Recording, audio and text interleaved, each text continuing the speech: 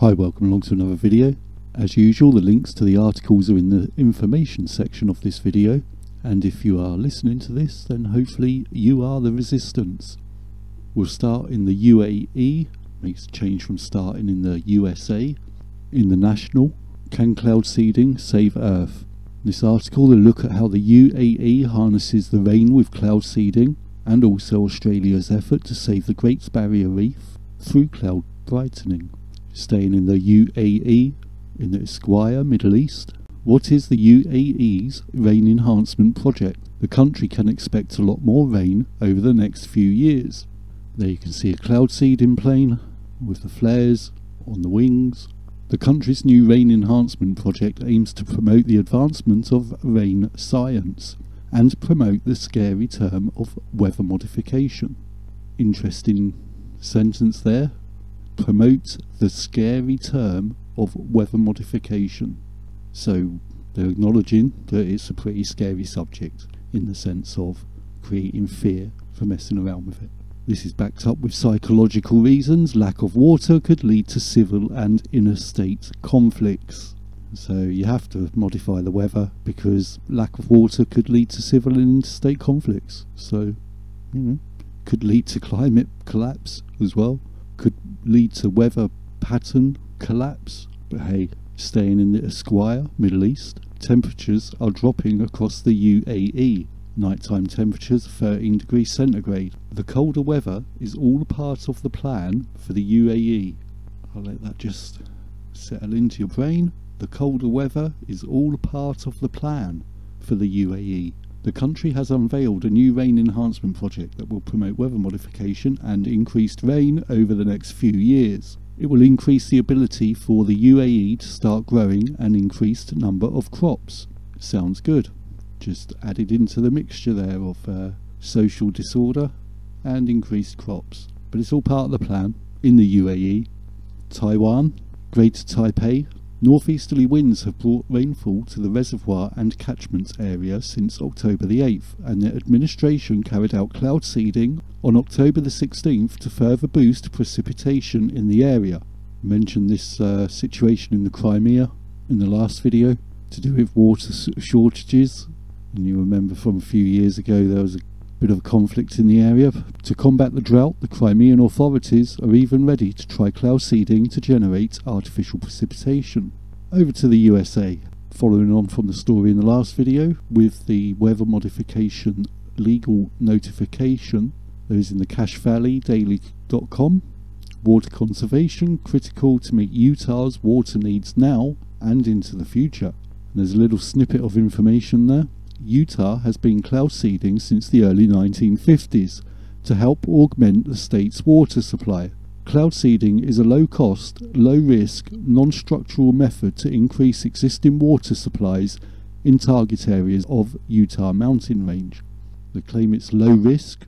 So those of you that know about the subject will remember Mary Ulford in Tasmania was killed in floods caused by snowy hydro and their cloud seeding. So that's not very low risk. She was a pensioner who couldn't escape floodwaters after cloud seeding was carried out. Then there's the 250 people in the last flooding in Kerala in India, and that was after Karnataka had carried out cloud seeding. 250 people died. Is that a low risk? I don't think so. And then in the 50s in the UK you've got the Lynmouth flood. That's where the RAF killed about 35 people after creating a flood during weather modification experiments. Coincidentally, Utah has been cloud seeding since the early 1950s, same period. We've seen in the UAE, in the last couple of years, structural destruction, so no loss of life yet. And we've also seen in Canada, a couple of months ago, structural destruction, but no loss of life caused by cloud seeding. So this is not low risk. For someone to write this is low risk, they are uneducated and ignorant of the subject they are writing about. Over to the Bengal Daily News. Geo Engineering could be our last chance to stop an Arctic thaw. Mentioned in the last video as well, or video before that maybe, about the Russian icebreakers going through and making sure that the Northern Sea trade routes are open. In this article, Hugh Hunt for the Centre for Climate Repair at Cambridge University, remember the name, Hunt would now be willing to consider putting an aerosol into the stratosphere over the Arctic Ocean. 3 years ago, if you had asked me, I'd have said I hope we don't have to do any of this geoengineering crap. It's not what you'd want to do. But now I just can't see this predicament going in any other direction. I really hope we do proper government-funded work on how these geoengineering techniques work. So you have icebreakers going through opening up trade routes, and then you have a Centre for Climate Repair at Cambridge University with one person basically saying they're happy to spray the Arctic out, regardless of what you think, what the public think. All they need is the permission of the Council of Eight. They're the people that claim to own the Arctic. They don't need public consent. They just need the consent of 8 governmental bodies, which they would get, of course. Goes without saying. So remember the names, remember the organisations. Every video always gives you details of who's doing what, where and when, whether it's in the past or current. If you keep a diary of that information, you should have a lot of information. In the National Law Review, US trends and developments in alternative energy, the climate conundrum.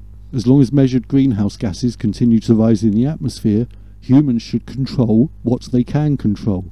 Most mitigated or curative projections, for example, geoengineering, solar radiation modification, stratospheric aerosol injection, and so on. Humans should control what they can control. Really, humans should be making better decisions about whether they should be controlling what they can control or not. Let's face it. On a gospel radio station, 94.1 KPFA, who are vigilant as always, there's a podcast planning for the climate crisis where someone or another discusses his concerns about geoengineering. In the Boston Globe, when it comes to solar geoengineering, we're still very much in the dark. Well, I love that pun. It's a misguided bid for a quick fix to the climate crisis that might hold off the symptoms of global warming without confronting the necessary task of kicking the world's fossil fuel habit. In digital trends, we could slow climate change by dimming the sun. But should we? Like, that's a discussion. Presumably that's a rhetorical question. Over to the Ecologist, the journal for the post-industrial age. Hacking the Earth. Geoengineering turns hearts and minds away from the cause of the climate crisis and inevitably dilutes the urgency with which it must be addressed.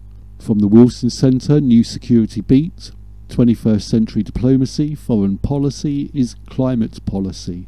Deploying the technologies required to achieve negative emissions, like solar radiation management, brings into the equation a host of questions, etc., etc. And sports news to finish up with this week. In The Spun, former Packers QB, quarterback, for those of you that don't know about American football, tells a bizarre Aaron Rodgers story. Rodgers seems to subscribe to the chemtrails conspiracy theory, which is very interesting, because so does Lana Del Rey, so does Prince, the singer, may he rest in peace, and so does Chuck Norris, the person who would beat crap out of you if you say he's a conspiracy theorist. There's also rumours, of course, about Vin Diesel being geoengineering aware, amongst other people. So it's good to know Aaron Rodgers also seems to subscribe to the chemtrails conspiracy theory. On that note, which will probably give YouTube the excuse to put a chemtrails conspiracy theory board on this video, to make sure everyone knows that it's a conspiracy theory and that I've mentioned chemtrails, I'm also going to then mention anti-vax. Vaccines are bad. Just to see how they deal with that one. Can they actually put 2 boards on the video, or do they have to choose now between anti-vax conspiracy or chemtrails conspiracy? Who knows?